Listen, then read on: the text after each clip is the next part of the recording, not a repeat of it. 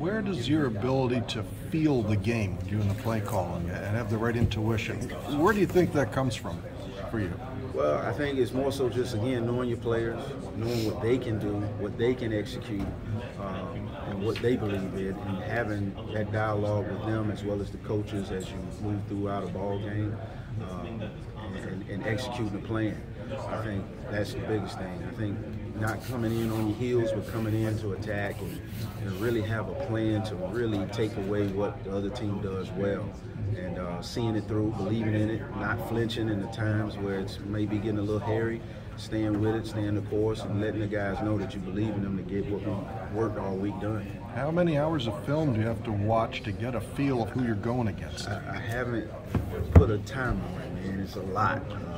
But you know, as you go through the week, you start seeing things, and it's like watching a movie over and over that you've seen. You always see something that you miss the 130th time you watch it, you know what I mean? The 131st time you watch it, you see something. Do you have a partner that you go through this with, or is this something where it's you and a monitor? No, we collectively as a staff really get after it. Every coach is kind of responsible for certain areas of the game, whether it be first and second down, whether it be third down, run personnel, the whole gamut.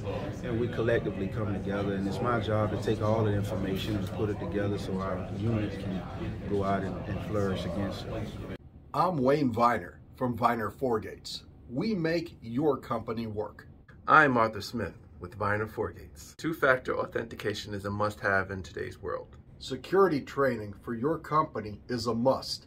The crooks are getting smarter. We have to give you the edge to fight back. Is it going to be a lot of the same 3-4 scheme with the jack that we've seen certainly last year in the Rutgers game, or are you planning to make some adjustments heading in? Or? Yeah, it'll be a lot of the same. We'll probably be a little more multiple with what we're doing, changing our fronts and then our coverages. But again, it'll all play out in terms of what our kids are capable of doing coming out of spring. We feel like we could be a little more multiple because we've returned quite a few guys that know what's going on. And just continuing to allow them to develop and grow in what we do. You were. Go ahead. One other question. One of the most effective recruiters on the staff. A lot of people were asking, are you going to be able to get out of Florida as much? How's your role going to change in terms of Well, that all depends on the head coach. Wherever he needs us to go, and our recruit staff, wherever I need to go and do, I'm going to be able to go out and sell our brand, which we feel really good about, and the trajectory of our program. And I'm looking forward to it. I know this might be too obvious of a question, but like, what do you think has made you successful recruiting? How do you approach it? It's just relationships. It's just relationships. I was a high school football coach in the state of Florida for 15 years, and developed a lot of ties and relationships. And I just think it's just the way you treat people. I think when they believe in you, it's just like coaching. Coaching is recruiting, recruiting is coaching. You're coaching a guy to come to your school. And when you get him in, you coach him to play well, and do the right things, and continue on the morals and values that they would obtain growing up. You were lead recruiter for Ruben, and I'm sure he's integral to the defense. What do you expect from him this year? How much of a leader do you want him to be? You know, he's really and truthfully, last year was really his first full season. First year was the COVID year, where we played 5 games. I think he was out with COVID one of those games. And last year was his first full season. So he's still a really young player, but he's very mature. He really understands what he's doing. He's accountable. The guys believe in him. So as he continues to grow, the pack will continue to follow. And it's just allowing him the room to continue to grow, but staying on him as well and making sure he's doing the necessary things to better himself. Hi, I'm Maryland wide receiver Rakim Jarrett. If you've been hurt in a car crash, people will tell you need a lawyer. But my mom says you need my lawyer, the Jack Litch Law Group. Find out why clients, judges, and other lawyers call us the big dogs from the small firm. Every single lawyer at the Jack Litch Law Group was honored by Best Lawyers in America. Hiring the Jack Litch Law Group was the best decision anyone in my family has ever made, other than my decision to play football at the University of Maryland. At 855-BIG-DOG-1. Don't just get a lawyer, Get the lawyers. If you're hurt, listen to my mom, and bite back with the big dogs.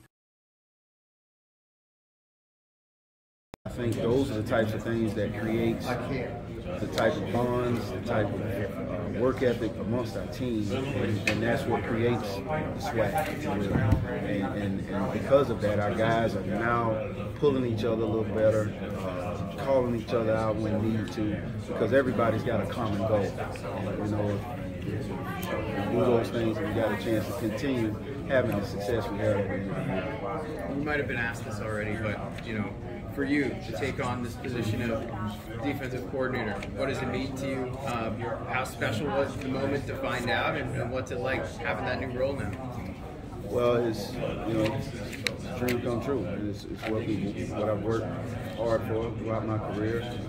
Very appreciative of Coach Locke believing in me, allowing me the opportunity. Very appreciative of the coaches around me, continuing to help out, and also obviously our players. So those things make it all special, and I'm going to do everything in my power to not let anyone down.